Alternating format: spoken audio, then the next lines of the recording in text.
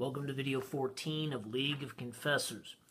This video will help you to understand the most crucial hero action of the hero stage, the publish ability. The only heroes that have the ability to publish are the Confessors. The Lutheran League will be seeking to publish their confessional writings as fast and as far as they can. This is the greatest advantage that the Lutherans have on the Catholics. The Catholics have the power, the numbers, the better generals, but the Lutherans have confessors who are publishing the Word of God in the clear confession of the gospel. The Catholic League also have confessors, but for the most part, they are just circulating papal bulls and threats to scare people back under the auspices of Rome. Regardless of which side you are playing, the publish hero action will make or break you. Not only can groups of soldiers leave the other league for your side, but you will see that heroes with their entire armies can ultimately be turned by conversion or pressure and turn the tide on your enemy. You will find that out in video 15 when we introduce the convert hero skill. To perform the publish hero action, choose an adjacent enemy territory as your target. Bohemia is the choice, and the confessor is Nicholas von Amsdorf. When publishing, if you have the Publish 1 ability, which is this little book with a 1, you would roll 1 dice. If you had the Publish 2 ability, which is this little book with a 2, you'd roll 2 dice. If you had the Publish 3 ability, you would roll 3 dice. This process of publishing simulates the number of conversions that will take place in a territory once that confessional writing is introduced.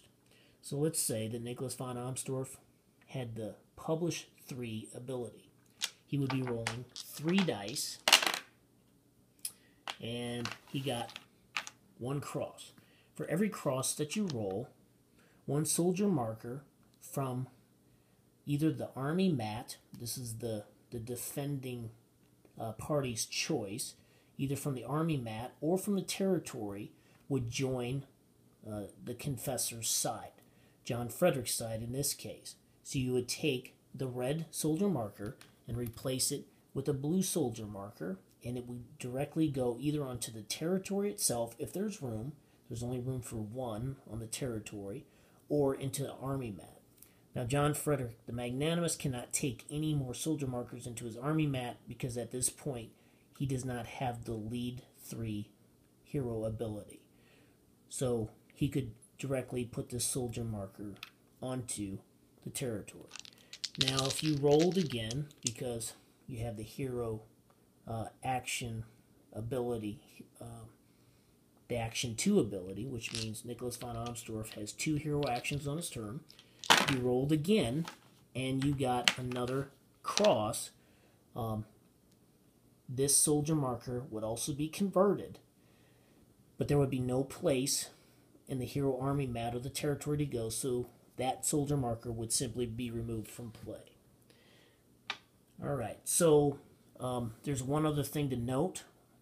There is a Range 2 ability. Some heroes also have the Range 3 ability.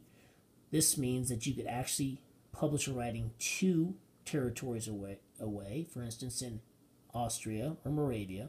And with the Range 3 ability, you could actually publish a confessional writing 3 territories away.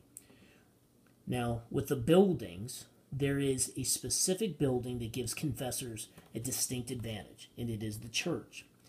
If you have a prince that has built a church on the territory where the confessor is standing, they get an additional die roll.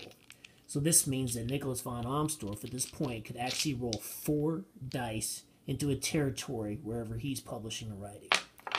So that is the publish hero action, and in our next video we'll explain the convert hero ability.